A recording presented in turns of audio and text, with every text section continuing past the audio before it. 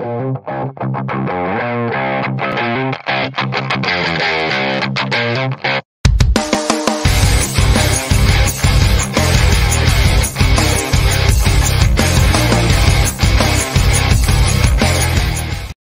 right.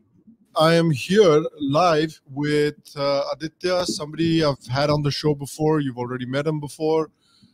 Somebody who's a very good authority on Kashmir and a very good source on what's going on in Kashmir. So there's a lot that we're going to try and get through today. But before we even get started, first, just let me welcome back to the show Aditya Raj Kaul. Aditya, welcome back. Thank you, Sham. Really happy to be yet again with you here on the show. Yeah, so it's serendipitous that you ended up on the show today because quite a big news broke today. I woke up and I saw it on all over news as well that Yasin has finally been sentenced to life imprisonment. Now, I want to get your reaction on it, but I think a lot of people were upset why he was not hanged. And I believe that is because the case on him was not the terrorism case was more about like terror hawala financing, right? And for that, death penalty wasn't on the table to begin with, or was it? That's right. From the beginning of this particular case, we'll have to make the clear distinction here. Firstly, this particular case is hawala terrorism case, which means that illegal money came in from Pakistan through the Pakistan ISI and the terrorist groups like Lashkar-e-Toiba. And that money, that illegal money, terror funding money, came into Yasin Malik through terror conduits who were arrested only in 2017. So this NIA took cognizance of this in 2017 and, had a case registered. And there were massive raids that happened simultaneously in the Kashmir Valley on several terrorists. I remember on a particular day, there were 40 to 50 raids that took place. Wow. There were several separatists, Jamaat-e-Islami elements, and these, businessmen conduits who were arrested both from Delhi as well as from Kashmir. And subsequently, Yasin Malik's JKLF was banned in 2019, and he was later arrested in April. And since then, this case has been going on. This is not the original terrorism case that is pending against him in 1990. So there are two important cases that are pending for the last 32 years, imagine, against Yasin Malik. Wow. And these cases are one of killing of 4 unarmed IAF officers, including squadron leader Ravi Khanna. On 25th of January 1990, they were standing outside a bus stop in Rawalpura area of Srinagar, unarmed completely, when Yasin Malik, along with 3 to 4 of his, terrorism days colleagues, so as to say, of JKLF, came in a gypsy along and a bike and, asked Ravi Khanna for a way to a particular location. The moment Ravi Khanna, came towards the gypsy, they came out with their revolvers and AK-47s and pumped bullets. 27 bullets were found inside the body of Ravi Khanna. And 3 other junior officers of Ravi Khanna were also killed on the spot.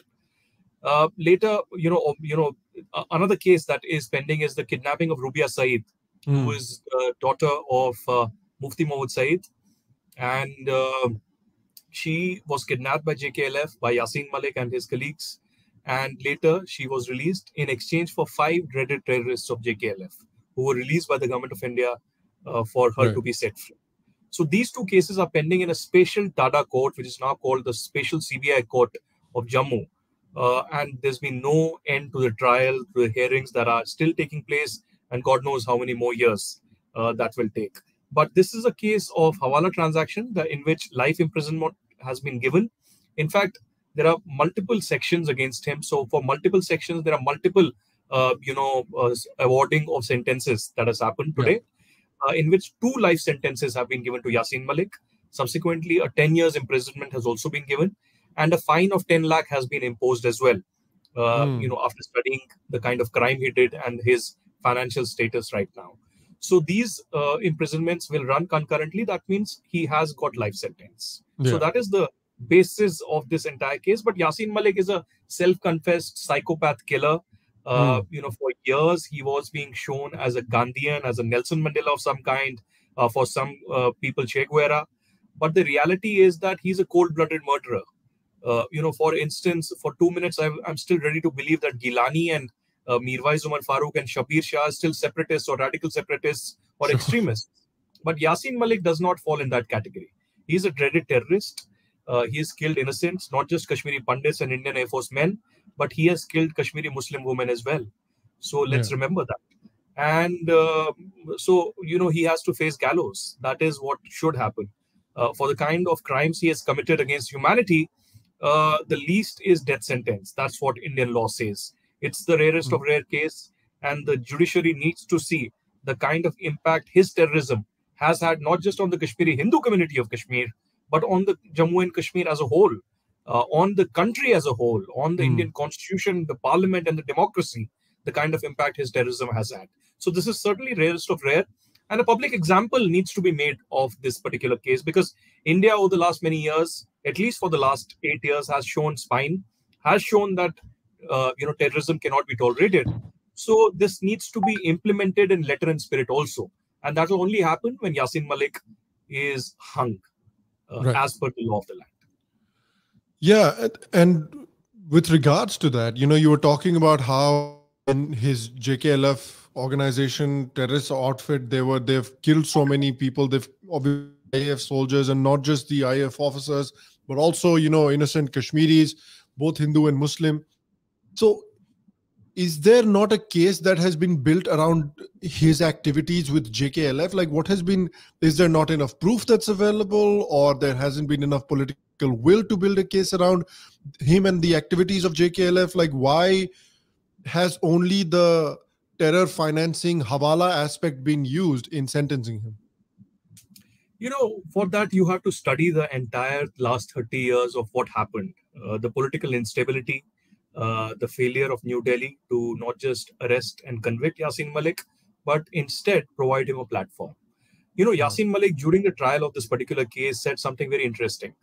He said, people believe that I have met Dr. Manmohan Singh, the Congress leader and the Prime Minister of that time in 2006, but that's partially true. So Yasin Malik said that it isn't just, Manmohan Singh that he met. He also met VP Singh. He also perhaps met I.K. Gujral, and he also met Atal Bihari Vajpayee. So there was systematic failure.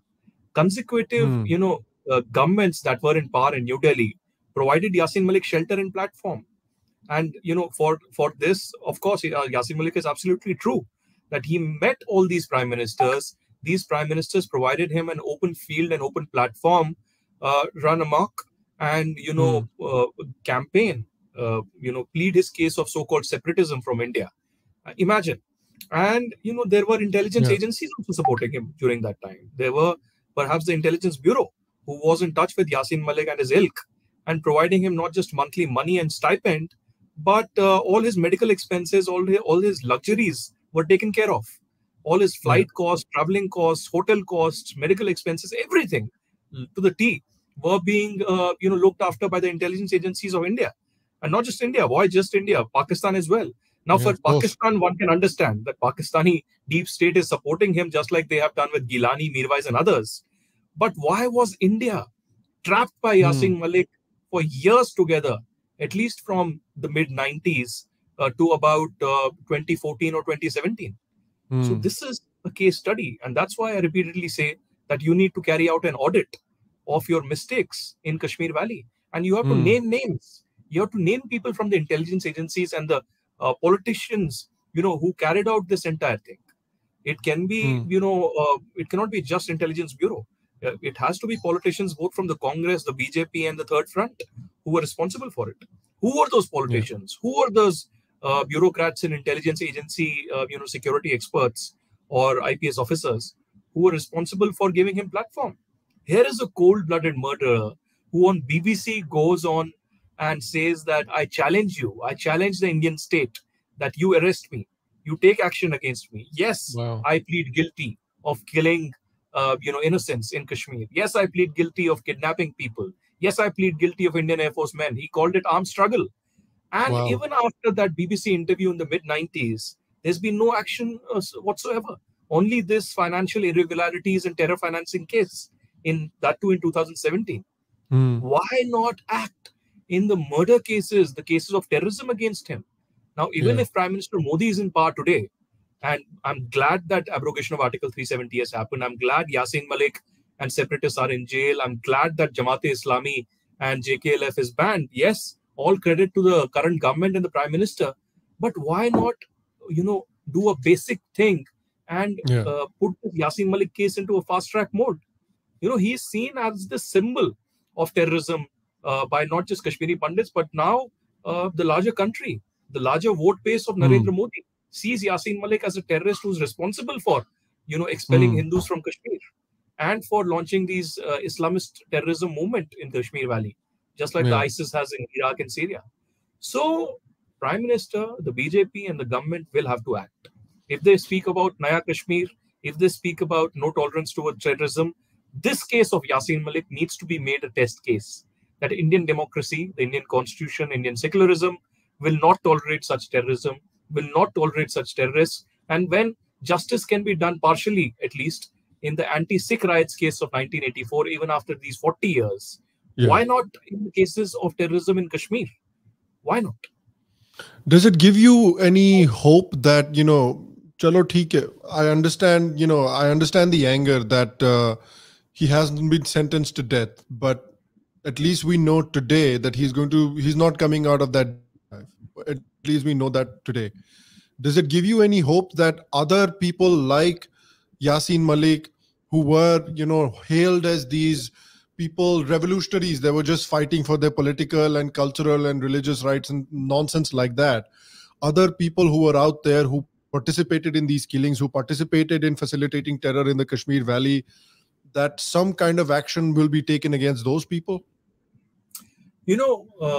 Sham, for the last 16 to 17 years, at least for me and perhaps for others even more, I have been trying to build this case against Yasin Malik. Even either in the public narrative or before the investigative agencies or before the government. I've been telling initially in my college days as an activist and later as a journalist that, here is a case where you need to act. It's an open and shut case. There is evidence, there are eyewitnesses, CBI and all agencies have everything on Yasin Malik. Then why not take action against him? So there were protests organized all across New Delhi, all across other places, asking the government to act. But the Congress government at that time did not act. Provided a platform. Atal Bihari Vajpayee's government did not act. And we had hope that Prime Minister Modi will act. And kudos to the current government that they have changed the perception of the people when it comes to Kashmir. They have created a great amount of change in the Kashmir Valley with the arrest of all the radical elements, all the prominent radical elements who were stoking fire, inciting fire across Kashmir Valley. They have been arrested.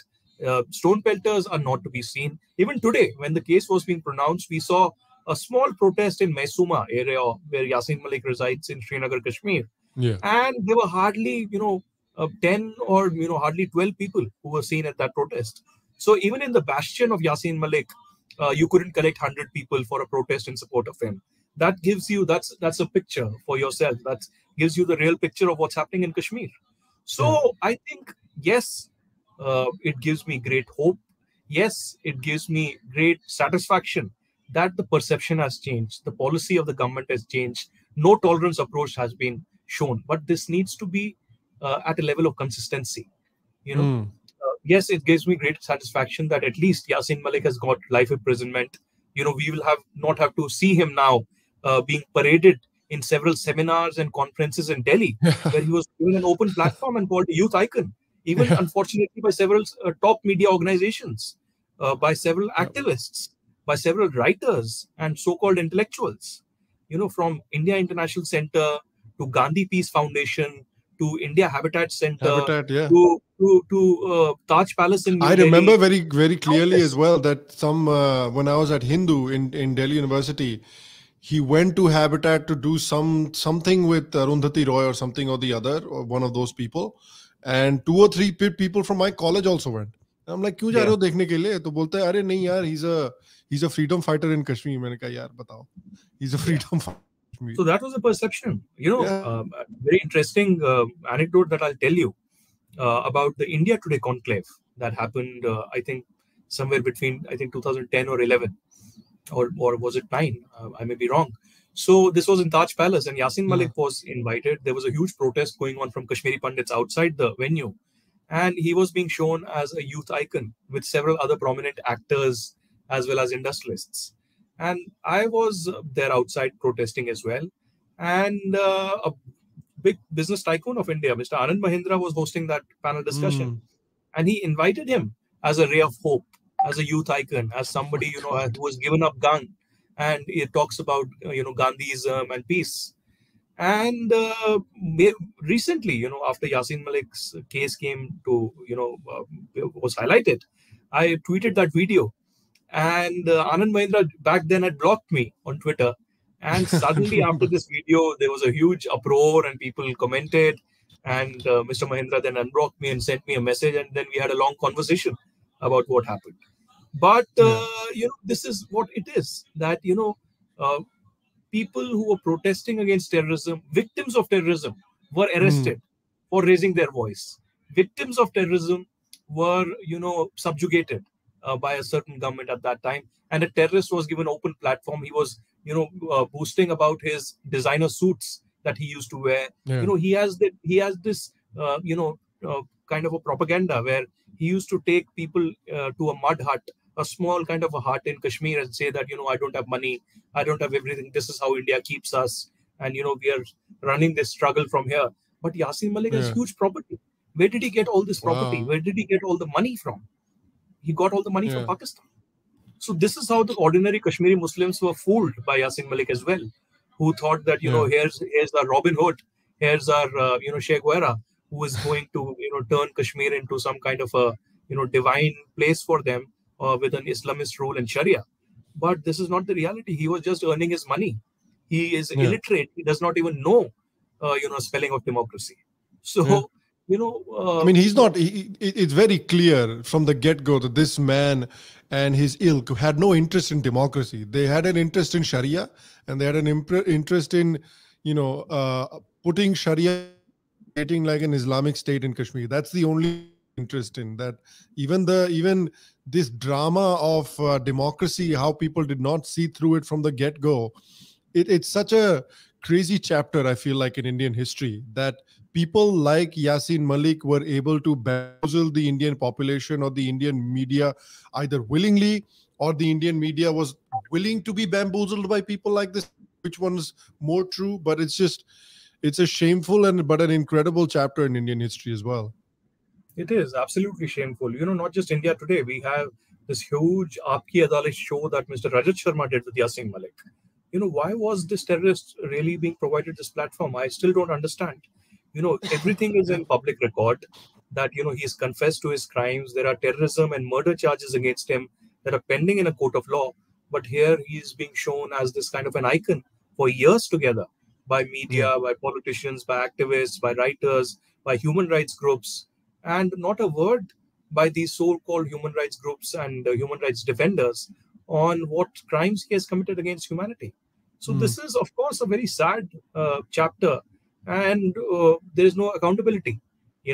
Nobody asking any questions, nobody answering, and those who need to answer are silently watching, are mute spectators today.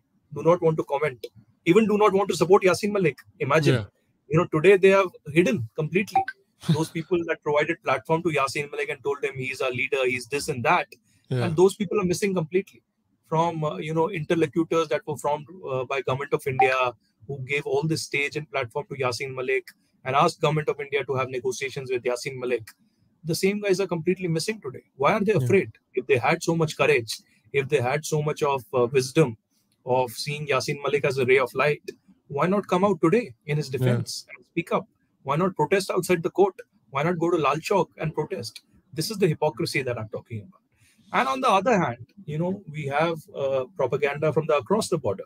We have people like Shahbaz Sharif, Bilawal Bhutto, Imran Khan, almost in unison, as if ISPR has provided them all the tweets of what they have to tweet. Shahid Afridi also. Yes. Sir ji ko kaam dhanda hai nahi aajkal life mein kuch. Yeah, so Shahid Afridi is now probably wanting to enter politics full time. That's why tweeting. But one thing is very clear. आने ही वाले हैं sir.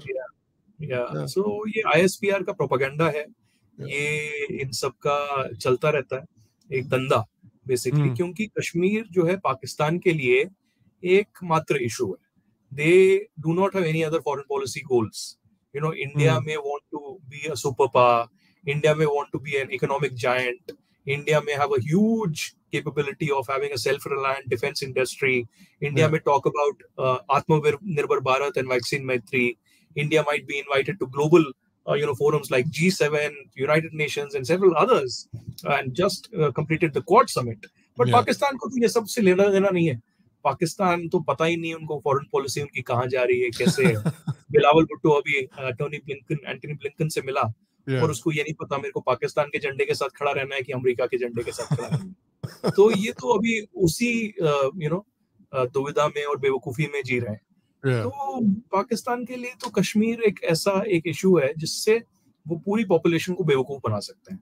तो जब election close होता है, अब 1 साल में इलेक्शन होने वाला है पाकिस्तान में, so these guys are hello bent कि कश्मीर इशू किसी तरीके से चलते रहे. यही बिलावल भुट्टो जो आज ट्वीट कर रहे हैं यासीन मलिक के सपोर्ट में, इसने इमरान खान के लिए कहा था कि कश्मीर की पॉलिसी इमरान खान की ऐसी है कि पहले हम सोचते थे कि कश्मीर कब कब्जा करेंगे और कश्मीर पे हमारा झंडा कब लहराएगा, और आज हम कहते हैं कि मुजफ्फराबाद कैसे बचेगा, मुजफ्फराबाद अब इंडिया कब्जा ना कर दे मुजफ्फराबाद पे. सो ये है, ये आपस में ही भिड़ते रहेंगे, ये आपस में ही मरेंगे, लड़ेंगे.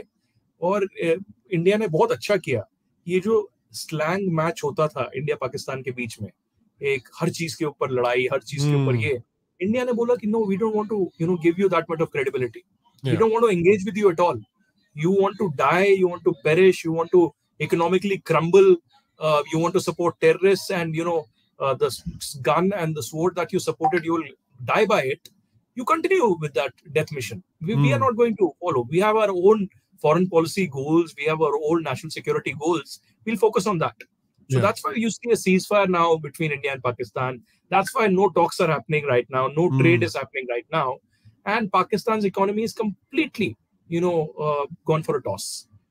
So, this kind of propaganda that Pakistan does has failed globally. They're now organizing a protest outside the Indian mission in London. And there are these puppets of Pakistan, several Pakistani origin MPs who are trying to rake up this Yasin Malik issue now inside the House of Lords and the House of Commons. But nobody is going to say anything. And there are, in fact, British lawmakers and British parliamentarians now coming out and saying that Article 370 was an internal issue of India. Why should we comment on that? And the British Foreign Office should not indulge in this kind of a rhetoric. And, if, Yasin Malik is an important issue, then why not the killing of minority Sikh and minority Shias and minority Ahmadiyas and Hindus and Christians in Pakistan? Raise those issues. Those are much superior and interesting and important issues. So this is what is happening globally. I think the US has realized that Pakistan is, a waste of time. That's why, Imran Khan did not receive a single phone call from Biden. UK has increasingly realized, although they have a huge Pakistani diaspora, that's why they do the Balancing Act. That's true for other European nations as well. But I think US it and looks UN like Labour Party jo hai wahan ki, they seem to be just leaning into the sort of Pakistani diaspora. They say Indian diaspora to haath se nikal gaya to these guys. That's right. So there's a huge Pakistani diaspora, and of course the Labour guys who are hell-bent on raking up this issue, Kashmir issue, without realizing what the root cause is, what about Islamist terrorism, what about the minority killings, what about the kind of these Kashmiri politicians having a hegemony, and Jammu and Ladakh not getting any space all these years. So these are socio-economic and political issues that they don't bother about. They just go by propaganda. And the same is true for human rights groups like Amnesty International and Human Rights Watch, who have never cared about minorities, who have never cared about Hindus, and they just have been supporting the separatists all the time. So I have no hope in them anyways, but it's important to speak about them and, tell them and hold the mirror to their face. Yeah, important to discuss what they're doing because, what has happened in the Yasin Malik case, we can consider that a partial victory, let's say, for Kashmiri Hindus in particular, for Jammu and Kashmir. But at the same time, I think to cement that victory and to turn it into a complete victory rather than a partial victory, I think we need to also talk about what has been going on in Kashmir and why Kashmiri Hindus have been protesting over the past few weeks in Kashmir as well. So this is a known fact that ever since Article 370 was abrogated, there has been targeted killings of Kashmiri Hindu lawmakers, Kashmiri Hindu government employees, and not just Kashmiri Hindus, but also Kashmiri Muslim shopkeepers who dare to, run their businesses in the Kashmir Valley, like, try to return to normalcy. Kashmiri Muslim policemen who are just trying to defend Kashmir from the terrorists that are attacking civilians in Kashmir. That has been happening. That targeted killing has been happening for a while. And recently, the killing of another government employee, Rahul Bhat, happened, who was given employment in 2010, I believe, under the migrant scheme. I think he was given employment. That's right. And so the Kashmiri Hindus are, correct me if I'm wrong, but the Kashmiri Hindus are protesting, saying, sending us out back into Kashmir like this, with no protection, with no plan of what is to be done with us, is just turning us into cannon fodder. Like, we're eating ducks here. हमारे पास कोई protection नहीं है. कोई भी कभी भी हमारे office में घुस के, हमारी दुकान में घुस के हमको मार सकता है. What is the point of this existence where we're living in constant fear कि हमारे पापा, चाचा, ताया जो भी हैं, कल घर आएंगे कि नहीं आएंगे? And that is a very important point, because until and unless Kashmiri Hindus feel safe, Kashmiri minorities feel safe, whether it's Sikh, whether it's the Valmikis who came to Kashmir to find work, unless and until those people feel safe, there's no really, the removal of Article 370, the jailing of people like Yasin Malik is only going to be a Pyrrhic victory. It's only going to be an incomplete victory. To complete this victory, it is very important to make sure that these people feel safe. So let me know if I'm missing anything out so far in why the Kashmiri Hindus are protesting in Kashmir for the last few weeks. Yeah, this is a very significant and important issue, and something that the government has not really focused on, unfortunately, in the recent past. So these killings of Pandits really began yet again last year. And ever since the abrogation also, I believe at least 10 to 15 Hindus, if not more, have been killed. And significant portion of that is Kashmiri Pandits. I remember roughly, if I can take, Ajay Pandita was killed, Rakesh Pandita was killed. Most recently, Rahul Bhat was killed. But before this, there was this chemist, Makhanlal Bindru, who was killed. And around the same time in October last year, Supender Kaur, a Sikh principal of a school, was killed. And her teacher, a Hindu from Jammu, Deepak Chand, was also killed. So these are some of the names that I remember. So these people have been mercilessly killed by terrorists, of course, only because they were Hindus. They were selectively targeted. Their identities were checked repeatedly, and then they were shot by these terrorists of Pakistan. So, and of course, common Kashmiri Muslim terrorists and the Pakistani terrorists. So, these, speaking about the PM package employees, this was a scheme that was introduced by Prime Minister, Manmohan Singh, in which 6,000 jobs were allocated. I think it was initially 3,000 and then later 6,000, if I'm not wrong. And it was said that Kashmiri Pandits in Jammu who are economically weaker and who do not have much, economic means, will get these jobs. So slowly and steadily, these transit camps were created for these employees in Kashmir, in Sheikhpura, in Vesu, in Kulgam, Pulwama, Badgam, Baramulla, in several areas, several districts of Kashmir. And there was a clause in that PM package that once you're selected for it, you have to go to your home district to work. If I am from Shopian, I'll go to Shopian to work. If I'm from Baramulla, I'll work in Baramulla. If I'm from Badgam, I'll work in Badgam.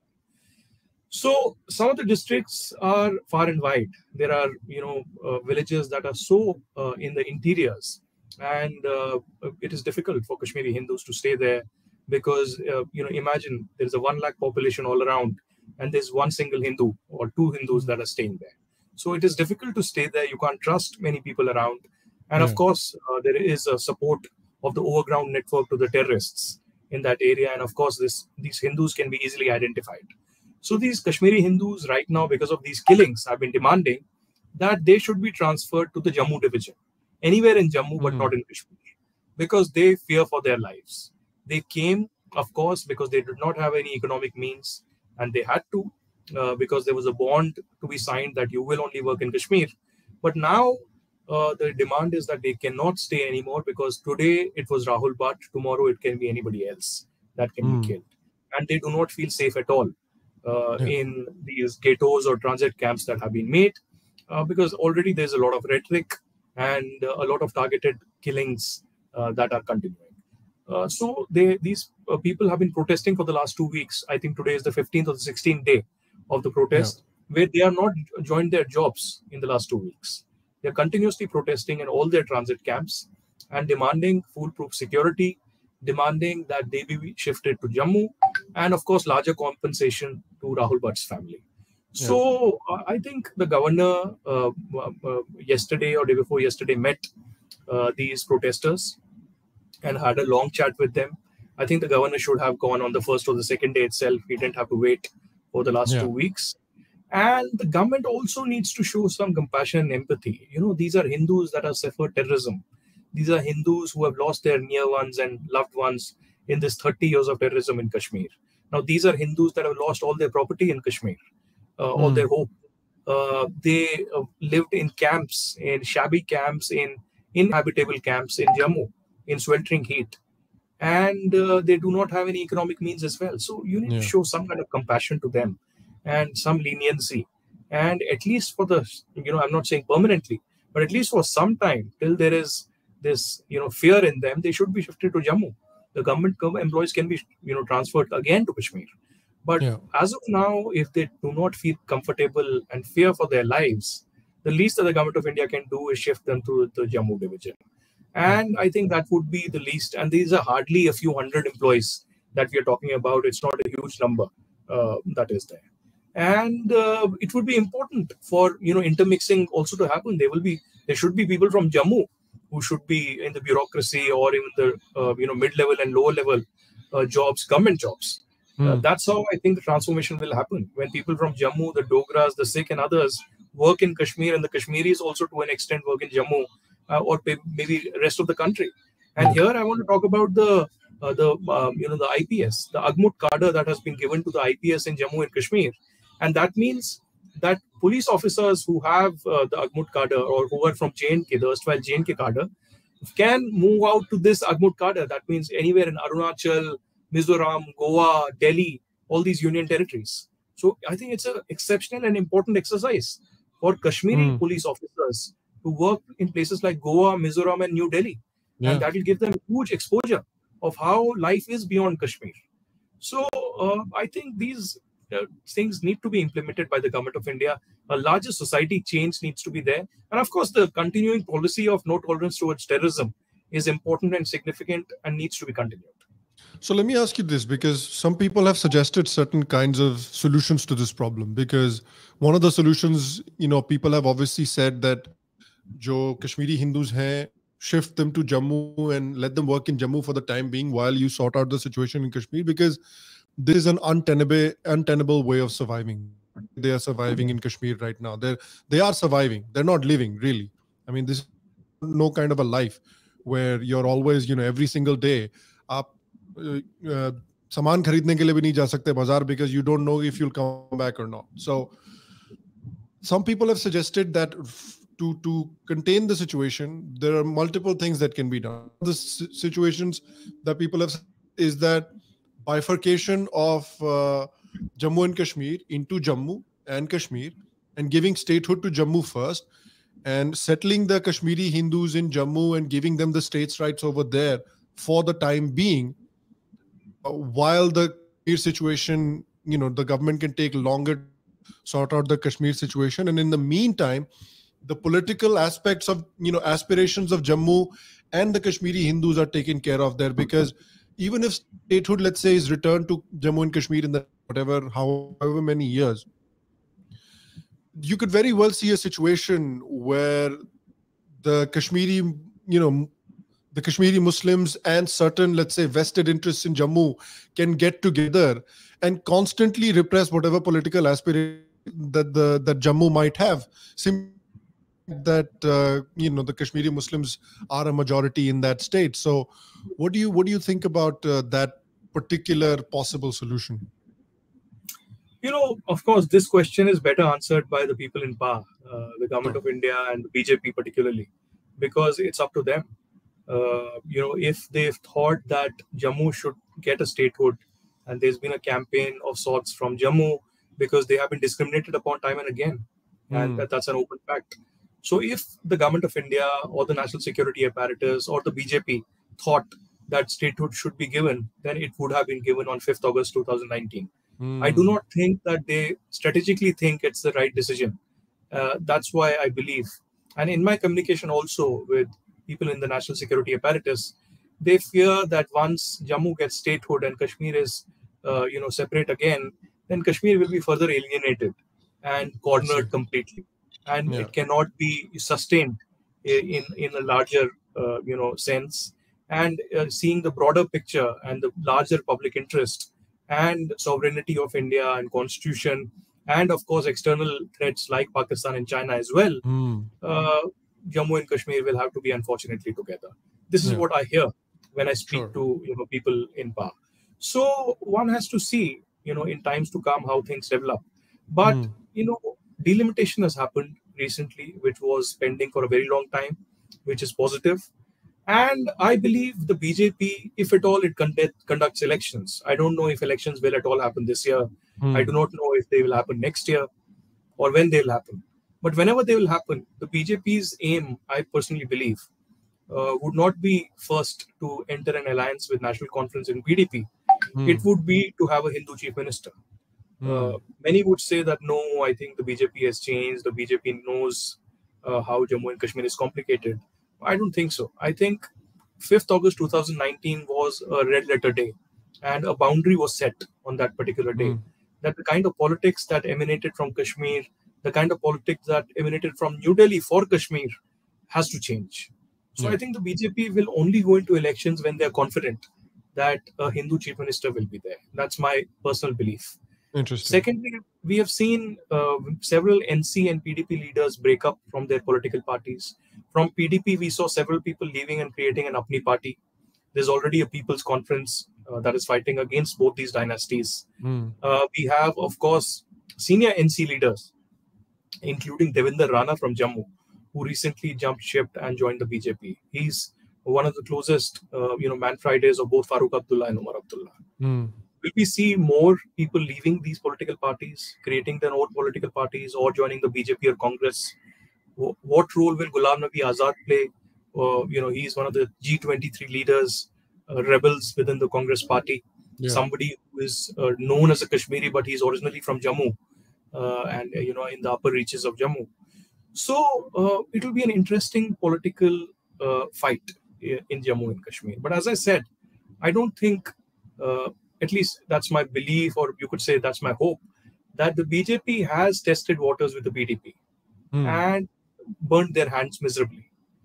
So I don't think they will go into that experimental mode again. They have had, alliances with the NC also in the past, where Umar Abdullah was, of course, in Delhi as well. So I think they have tested waters both with PDP and NC. And of course, they will be getting intelligence reports of what and how these people are involved in corruption, some kind of radicalization and extremism as well, how this autonomy and self-determination card was being played to fool the common Kashmiris time and again and keep them engaged. So we'll have to wait and see how the political future and democracy in Jammu and Kashmir really shapes up. But of course, these fault lines will remain. Jammu will continuously demand a statehood. Jammu will have a problem with this Islamist and the Kashmiri hegemony that's happening. The Kashmiri Hindus and Pandits will continuously protest and stake their claim on the land of their forefathers. The Kashmiri Pandits, of course, have been demanding a separate homeland, Panun Kashmir, in the Kashmir Valley. Will that be feasible, if at all, in the current scheme of things? How will the Jammu and Kashmir government or the government of India ensure a return and rehabilitation of Kashmiri Pandits? Because as of now, that's not possible at all. Every politician may speak about rehabilitation of Pandits and how governments have failed, but how can rehabilitation really be possible when terrorism is still continuing? I, for instance, live in Noida and have settled here in the last 30 years. Why will I suddenly one day realize that, I need to go back? Of course, a land of my forefathers where, emotions are there, I feel connected to that land. Whenever on professional assignments, I go there. I visit the temples. I visit my erstwhile home. But the problem is that terrorism is still there. I fear for my life Yeah. whenever I'm there. I am given security not just in Jammu and Kashmir, but in Delhi as well. So Yeah. when Kashmiri Pandits still fear for their lives when they go to Kashmir, they do not feel comfortable. They feel this kind of an ecosystem is still there, this kind of hatred towards the minority Hindus. Yeah. So rehabilitation is out of question. You may call this kind of a job package a rehabilitation, but you will be fooling yourself. This Yeah. is not rehabilitation. I mean, that's definitely not rehabilitation. I completely agree. That's Yeah. basically just sending the lamb to the slaughter. That's what it is. Absolutely, absolutely. So Kashmiri Pandits, as part of these job package, are sitting ducks basically. Yeah. It was earlier somebody else. Now it was Rahul Bhat. Tomorrow it will be another person, and condemnations will happen. There will be a few protests and media chatter and prime time discussions, and everything will be over. But Yeah. if the government in India has shown the willingness, has shown the political intent on several issues regarding Kashmir in the recent past, then on justice and on rehabilitation, they should do more. And that will only happen for now. You help the PM package employees, Mm. you do a fast track for the Yasin Malik case, send him to the gallows, you set up a truth and reconciliation commission or a fact finding commission for the Kashmiri Pandits, what happened in 1990, and Mm. at least tell the people, because they Kashmiri Pandits also need a closure to a certain extent. And that closure will only come when you formally recognize that it was a genocide, that it was an ethnic cleansing, that injustice was done. It was a forced exodus that had Mm. happened because of Islamist terrorism, because of terror groups like JKLF and Hizbul Mujahideen, who were funded by Pakistan. And Yeah. it was Kashmiri Muslims who killed Kashmiri Pandits, while Kashmiri Pandits did not pick up the gun, not a single Yeah. person. So these are facts that the Government of India Fact Finding Committee will have to someday speak. It may happen years from now, just Mhm. like Yasin Malik conviction is happening 32 years Yeah. after the crimes were committed. So I don't know when it will happen, but that is how the trajectory should be. Do you think a feasible solution, another solution that has been suggested by a lot of people, and they've suggested it as a temporary measure, is enclaves within Kashmir, where not necessarily like a Panun Kashmir, which is like a separate state by itself, but like an enclaves within Kashmir, where Kashmiri Hindus can be settled, along with serving army people and ex-servicemen as well, and these provided with a decent amount of land, provided with arms, provided with security. So it is at least an area where Kashmiri Hindus can be resettled. They can work there. They can feel relatively safe there, because right now there's a situation where even the government says, "Oh, we abrogated Article 370 because we want the state to develop. We want extremism to go away, and for the state to develop, we need businesses to come in and put roots in Kashmir and give people jobs and things like that." But again, right now, a lot of businesses you would imagine would be scared to set up in Kashmir, because they're like, yeah, Abhi, people are still getting killed every single day. How safe will me and my employees are going to be if we go and set these people up in Kashmir? So people are saying ki if you create those enclaves, then those enclaves also serve as base of operations for various businesses to then set up. And eventually you can have Kashmiri Muslims come and work for those businesses as well. And then realize ki yaar, this is a much better way to live, rather than, just patthar leke sadak pe jao aur army se maar khao. What do you feel like that's a feasible situation? Do you feel like that's something, rather than providing like a separate state and bifurcating, trifurcating Jammu and Kashmir, this is a better temporary solution that might be feasible? Somewhere in the middle. I Hmm. personally believe that, of course, logically speaking, that this homeland, Panun Kashmir, may not be something that the Government of India can find achievable or doable. Hmm. Again, enclaves, separate ghettos, separate enclaves is something that the Kashmiri Pandits will not feel comfortable with, because these will again be enclaves where safety will be an issue. And these Hmm. PM package employees are also in these separate enclaves and ghettos. My at least idea, if not a solution right now, is only that there should be a patch of land which is several kilometers long, which can be allocated, and at least a few hundred kilometers, huge. And in that huge patch of land, this community needs to be resettled, along with, of course, ex-servicemen and foolproof security provided by Yeah. the J&K police or the Central Paramilitary Forces or the Indian Army. Only then I think there will be some forward movement. I personally do not feel, and that can be a patch of land where, of course, the initial help comes from the union government, but of Yeah. course, if there are people within the community who can afford, they can buy a patch of land or they can build their own houses as well, to settle, because there are people, Hindus who are Mm. well settled, who are businessmen or business tycoons, who have places in Gulmarg or Pahalgam or other places. So instead of Mm. Gulmarg, Pahalgam, and other places, they can invest there as well. So this economic revival also needs to be thought parallelly with this kind of resettlement. So if they plan these ghettos in several districts, I don't think people will be comfortable with that idea. Yeah. And if they want a larger population to return slowly, that will only happen on a particular piece of land, and Yeah. each family being given some kind of an initial help and compensation, and economic revival also being planned around that area. Yeah. It seems like that would be the most sort of feasible way to go about it. When I said enclave, I did mean sort of that larger piece of land, not just like a small neighborhood in some town somewhere.